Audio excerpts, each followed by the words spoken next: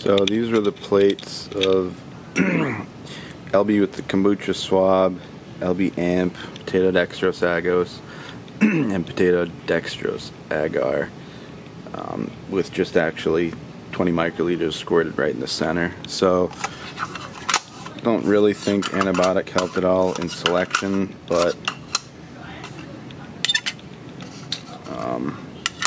wish the lighting was a little better.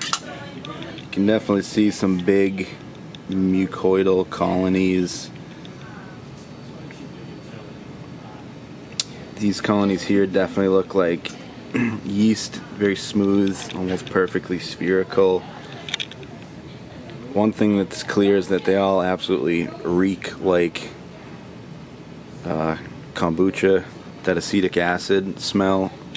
However, this plate definitely smells actually almost like bread. Yeast have a very specific smell.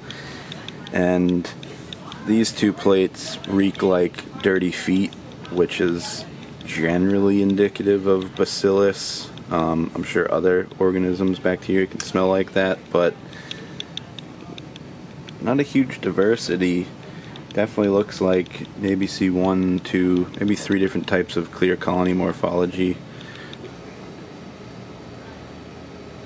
You can see a decent amount of cells, definitely some rod-shaped bacilli, but also some semi-spherical, larger yeast cells.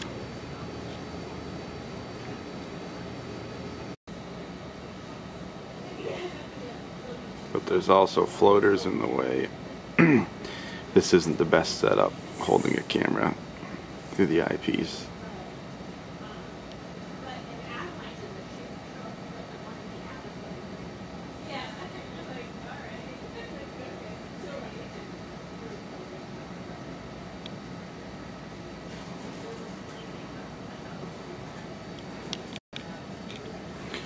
And here's another sample at 1000x.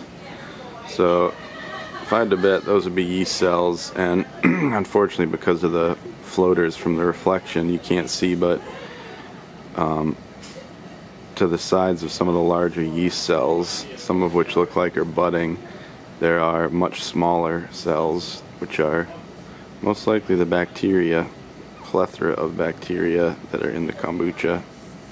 Pretty cool.